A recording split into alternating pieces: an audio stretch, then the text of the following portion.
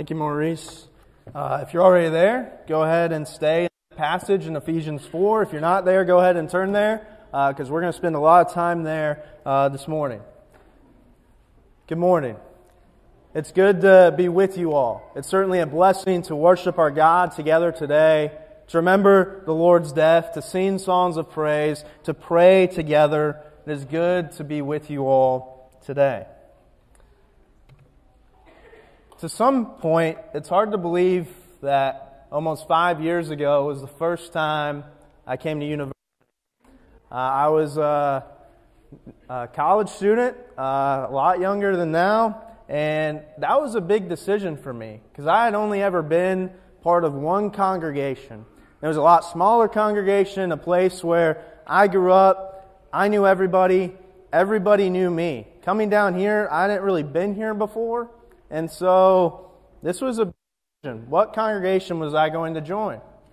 University happened to be the first one that I visited, but I visited around a little bit and ended up deciding on university for a variety of reasons.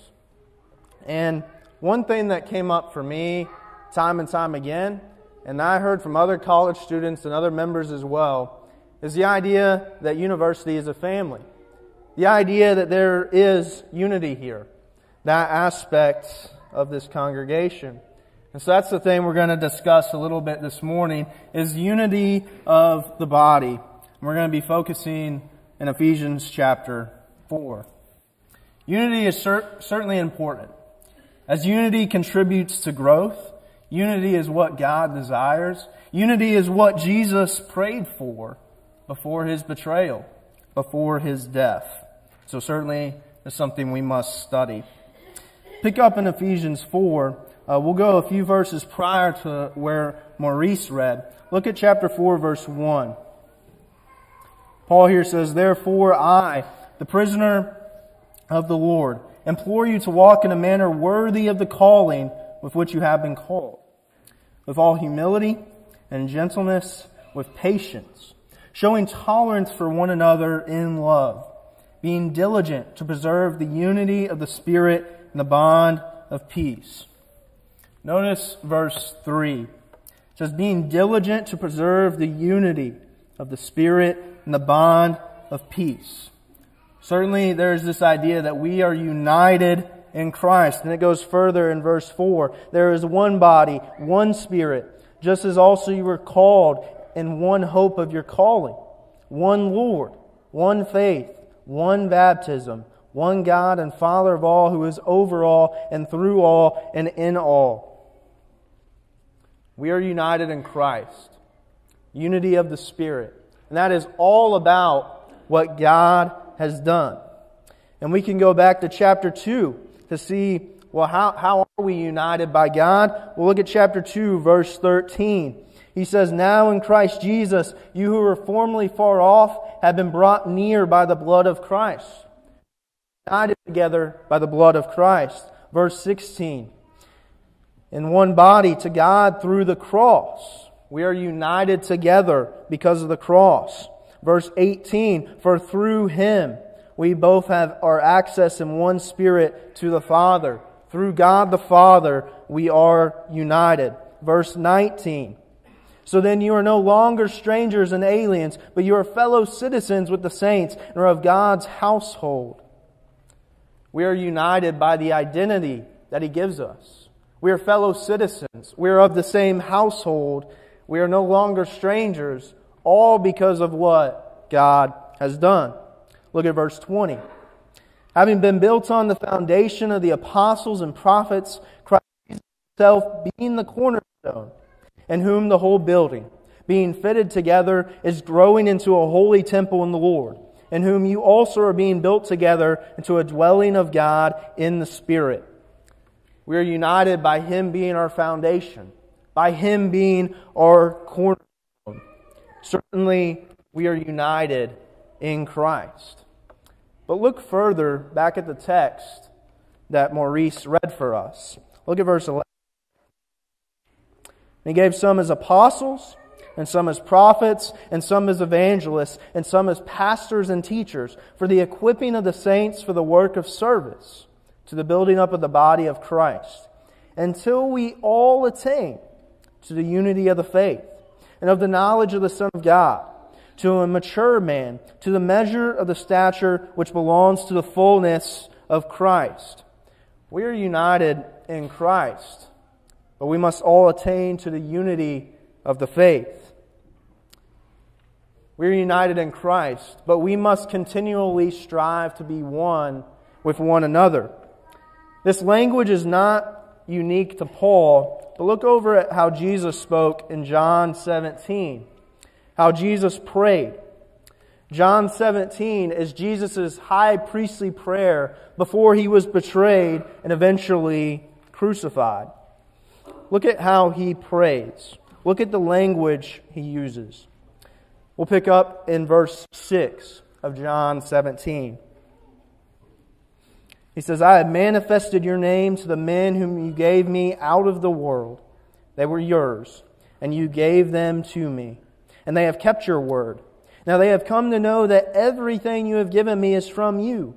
For the words which you gave me I have given to them. And they received them, and truly understood that I came forth from you. And they believed that you sent me.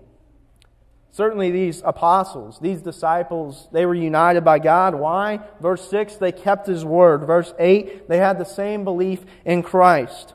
He goes further in verse 12, that Jesus was keeping them in God's name. Verse 16, that they were not of this world. They were alike in that manner. And so certainly these disciples, these apostles, they were united by God. But look how Jesus prays further in verse 20. I do not ask on behalf of these alone, but for those also who believe in me through their word, that they may all be one, even as you, Father, are in me and I in you, that they also may be in us, so that the world may believe that you sent me. The glory which you have given me I have given to them, that they may be one, just as we are one. I in them and you in me, that they may be perfected in unity, so that the world may know that you sent me and loved them, even as you have loved me. Notice verse 21. Jesus prays that they may all be one. But didn't we just see in verse 6, 7, 8, 12, 16, weren't they already one in Christ? But so that they could be one with one another. In verse 23, that they would be perfected in unity. That unity would be mature. That unity would grow. Certainly they were united in Christ. They were united by God, but they had to be one with each other. Like them, we are united in Christ as well.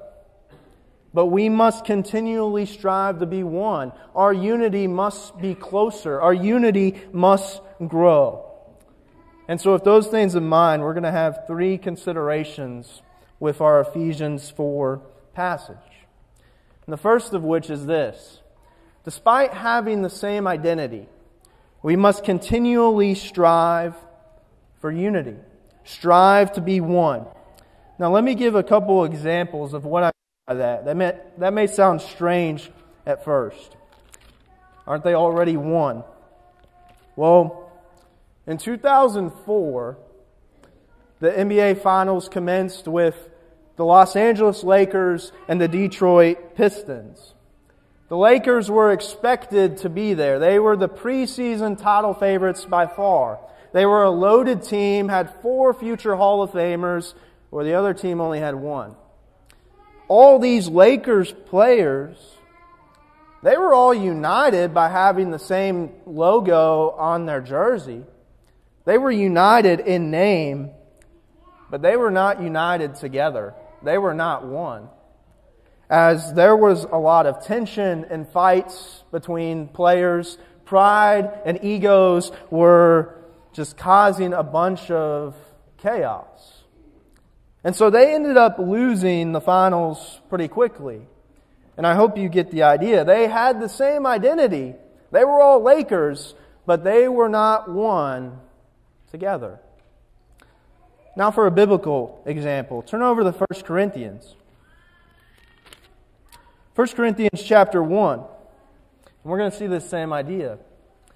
1 Corinthians chapter 1, look at verses 1 and 2. And as we read this, notice the words that are used to describe the Corinthians.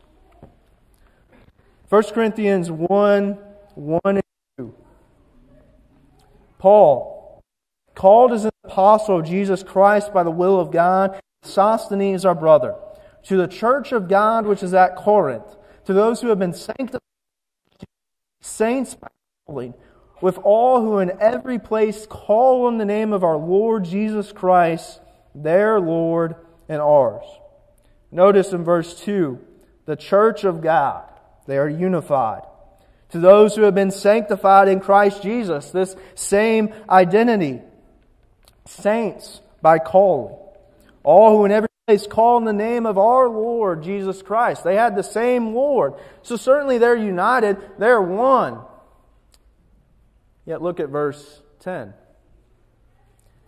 Now I exhort you, brethren, by the name of our Lord Jesus Christ, that you all agree, and that there be no divisions among you, but that you be made complete in the same mind and in the same judgment.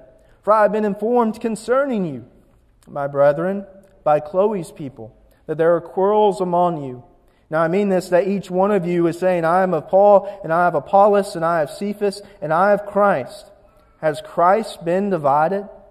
Paul was not crucified for you, was he? Or were you baptized in the name of Paul? And so, do you see the dichotomy? That these Corinthian brethren, yes, they were united by God. They were united in Christ. They had the same identity. But they were not unified among each other. They were dividing over different teachers in this passage and other things later on in the book. They needed to strive for unity among each other. They had to be one together. And there's effort that goes into that. And so for us, how can we strive to be one? How can we grow in our unity? We'll return back to our Ephesians 4 passage. And we'll have some suggestions from Paul.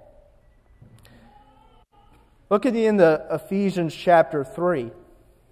Ephesians chapter 3, verse 20. How can we strive to be one? Look at verse 20.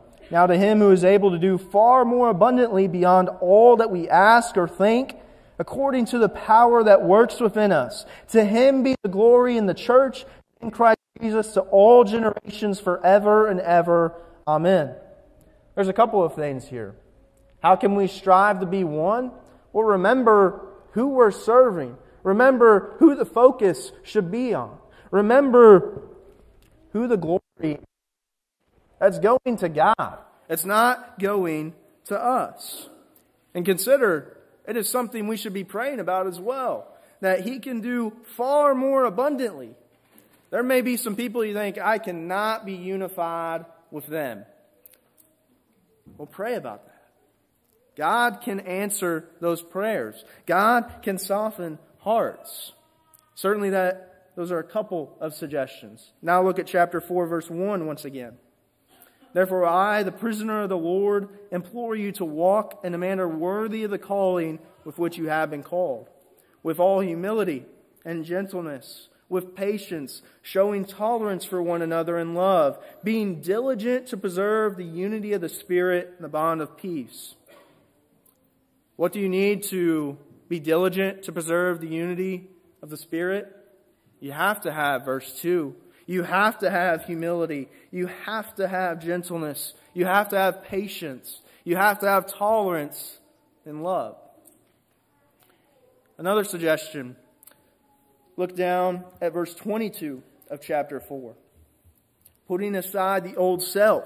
It says, you lay aside the old self, which is being corrupted in accordance with the lusts of deceit, that you be renewed in the spirit of your mind, and put on the new self, which in the likeness of God has been created in righteousness and holiness of the truth. What does that new self, what is laying aside the old self and putting the new self on look like? Look at verse 25. Therefore, laying aside falsehood. Lay aside falsehood and do what? Speak truth. Each one of you with his neighbor, for we are members of one another. What else should we do? Look at verse 26. Be angry and yet do not sin. Do not let the sun go down on your anger, and do not give the devil an opportunity. Put away anger, put away wrath, and instead look at verse 32. Be kind to one another, tenderhearted, forgiving each other, just as God in Christ also has forgiven you. What else should we do? Verse 28. He who steals must steal no longer. Someone may well say, well, I don't have a problem at all with stealing. Well, what's the solution to not stealing? I think it's also with selfishness as well, because then it says, but rather he must labor, performing with his own hands what is good, so that he will have something to share with one who has need. Put off selfishness, put off stealing, and share and give. Be generous. Verse 29. Let no unwholesome word proceed from your mouth. Put away this destructive speech, this abusive speech, this corrupt and foul speech. That's not growing unity. That's not building up one another. But rather, look at the end of verse 29. But only such a word as is good for edification, according to the need of the moment, so that it will give grace to those who hear. Now, I recognize we just went through a lot of principles and a lot of commands there. And so for a moment, let's put those into a narrative. Look at Acts chapter 2. Hold your place in Ephesians and go over to Acts chapter 2. And we're going to see these same concepts here as well. Acts chapter 2, Peter is preaching at Pentecost. And what happens there? Peter begins concluding his sermon in verse 36 of Acts chapter 2, where he says, Therefore let all the house of Israel know for certain that God has made him both Lord and Christ, this Jesus whom you crucified. Goes on to say, Now when they heard this, they were pierced to the heart, and said to Peter and the rest of the apostles, Brethren, what shall we do? And Peter said to them, Repent, and each of you be baptized in the name of Jesus Christ for the forgiveness of your sins, and you will receive the gifts of the Holy Spirit. For the promise is for you and your children, and for all who are far off, as many as the Lord our God will call to himself. With many other words, he solemnly testified and kept on exhorting them, saying, Be saved from this perverse generation. So then, those who had received his word were baptized. That day there were added about 3,000 souls. And so here we see Peter preaching.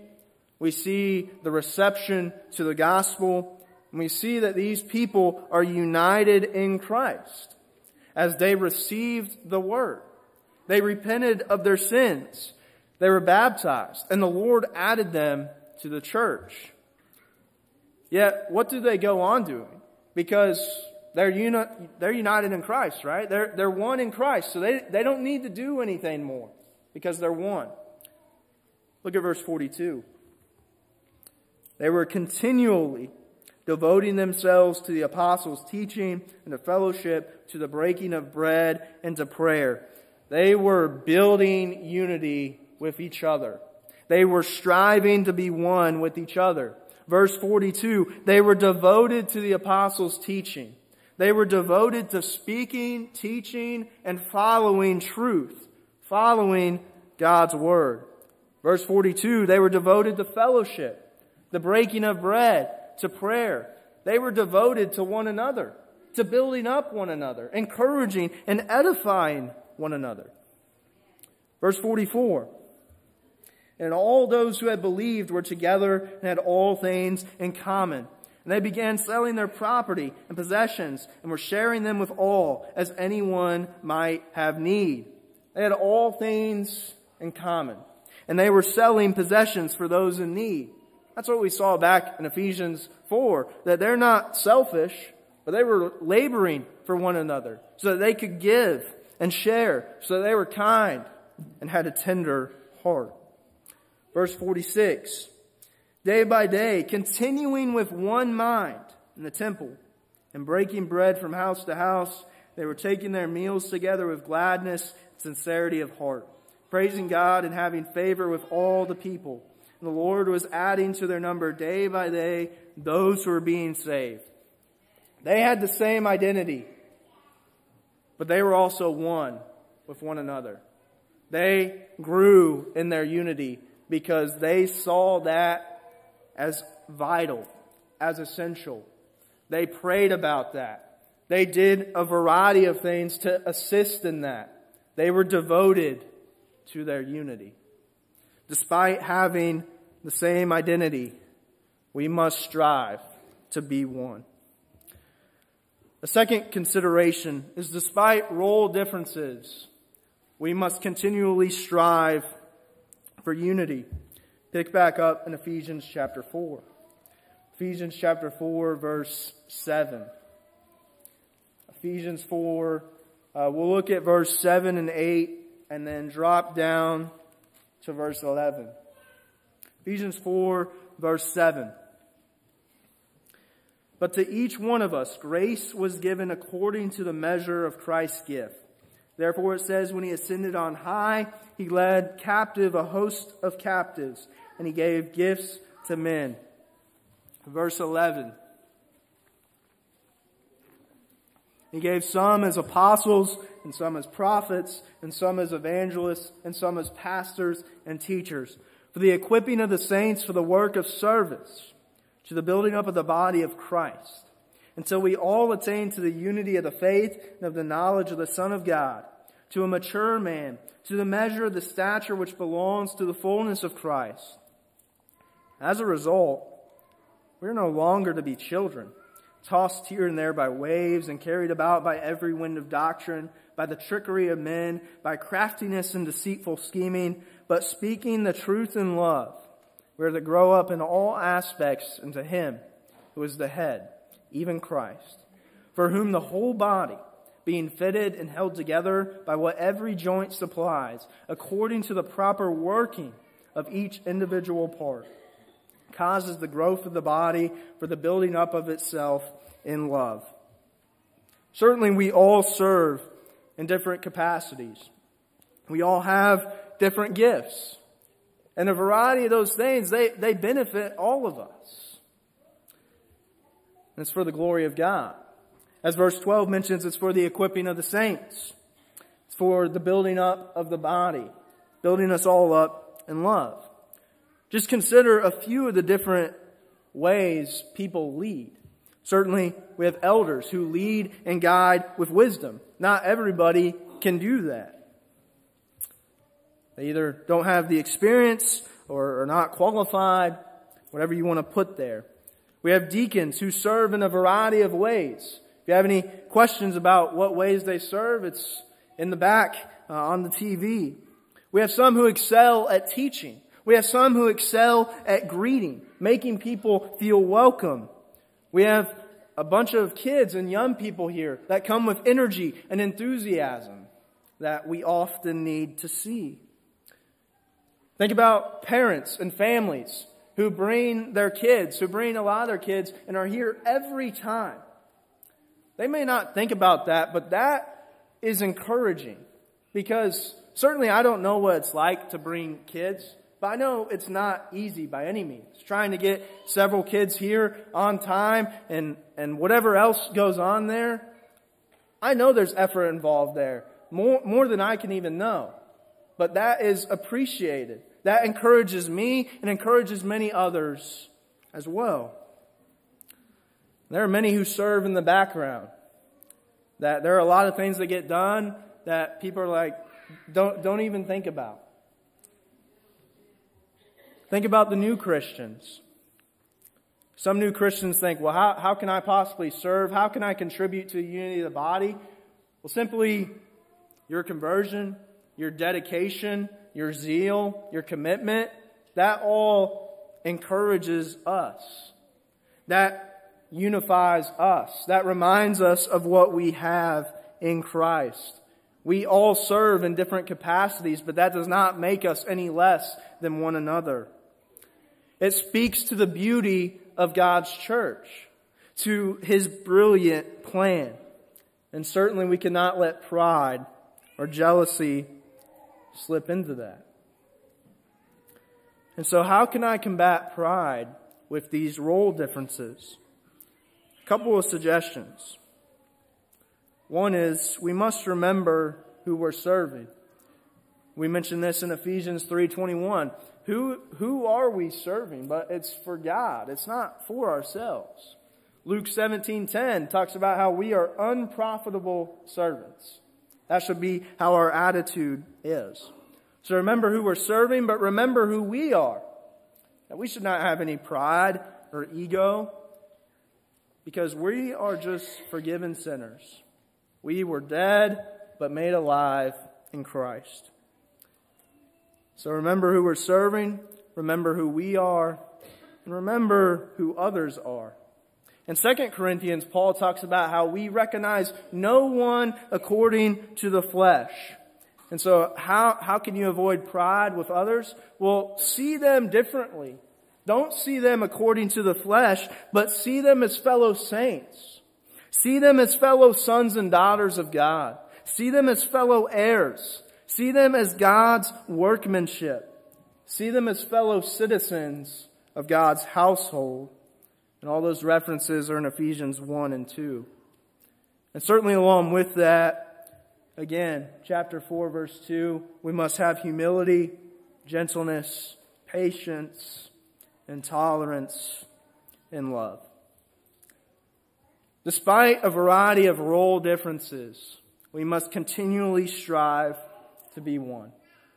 For our third consideration, despite the past, we must continually strive to be one. Even if we have had great unity in the past, we must continually strive to be one. As we cannot be content with where our love is right now, that must grow. We can't be content with where our unity is right now. That must grow as well.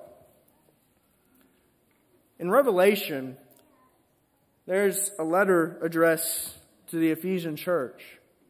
Within that letter, it said, I have this against you, that you have left your first love. When you look at the Ephesians, they had a great repentance in Acts. They had a great commitment to the Lord.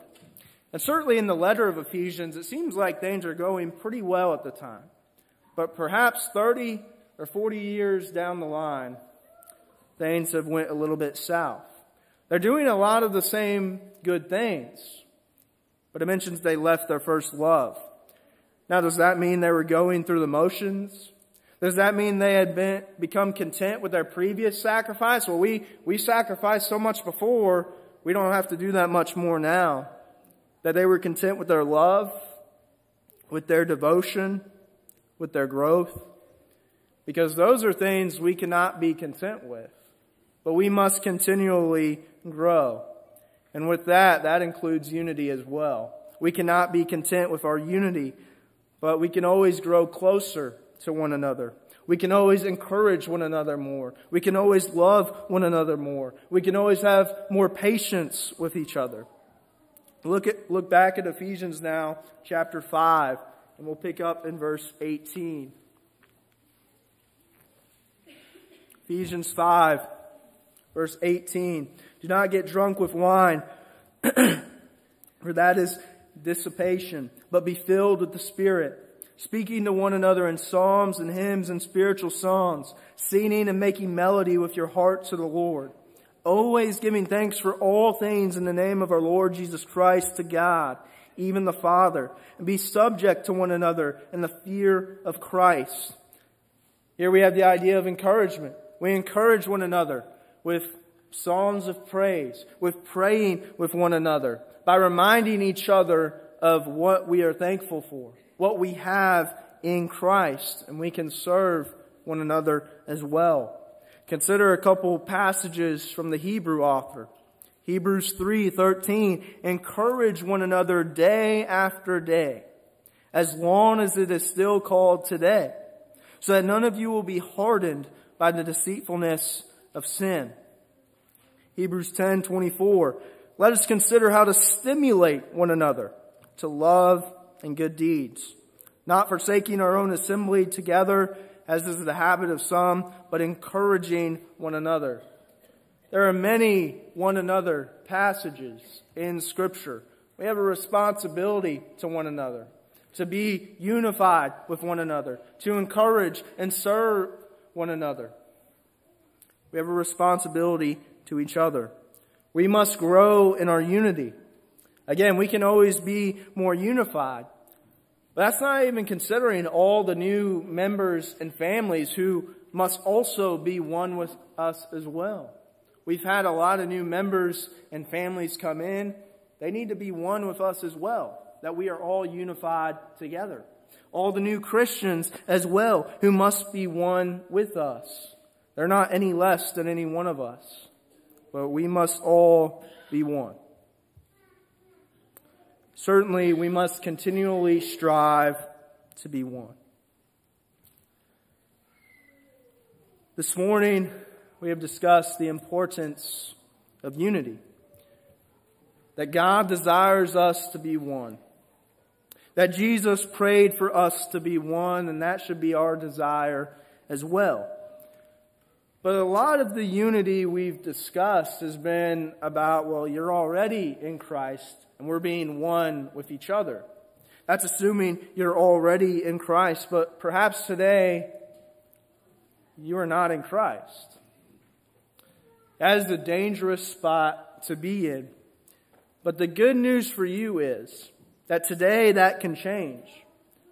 Today you can believe in Christ. Today you can repent of your sins. Today you can confess His name and be baptized for the forgiveness of your sins, just as Jesus said and commanded. And today is a perfect opportunity for that. Because we are not promised tomorrow. We're not even promised tonight. And so if you recognize your need to come into Christ, won't you come as we stand and sing?